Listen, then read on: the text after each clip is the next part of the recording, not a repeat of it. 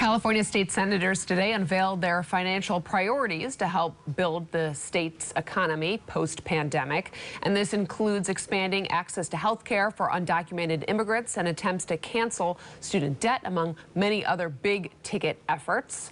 Our Capitol Bureau reporter, Ashley Zavala, joins us now live from Sacramento. Ashley, what is driving this big budget? Yeah, Justine, it's a combination of greater than expected forecasts for this year's general revenue funds, as well as help from the federal government.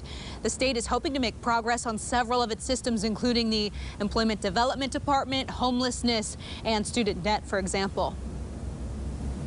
We have a once-in-a-generation opportunity to make transformative changes for California. With higher than forecasted revenues and $26 billion in stimulus money from the federal government, some state Democrats have big financial hopes in their budget priorities laid out Wednesday. Among the proposals is a $100 million effort to immediately expand state health insurance to all Californians 65 and up, regardless of immigration status, and eventually extend it to all, regardless of status, with a phased-in approach. The priority list also includes funding to expand access to early childhood care and education, money for first-time home buyers, and a 5-year, $20 billion plan to tackle homelessness with more permanent housing programs. Our goals: a more equitable economy that provides pathways out of poverty and expanded access to wealth so that we can restore our middle class, and we also want to dramatically reduce homelessness. The lawmakers also want to minimize student debt by expanding middle-class access to scholarships. The group is also urging the Biden administration to cancel student debt up to $50,000 per student. This will eliminate debt for 3 million Californians and significantly reduce debt for almost 1 million more.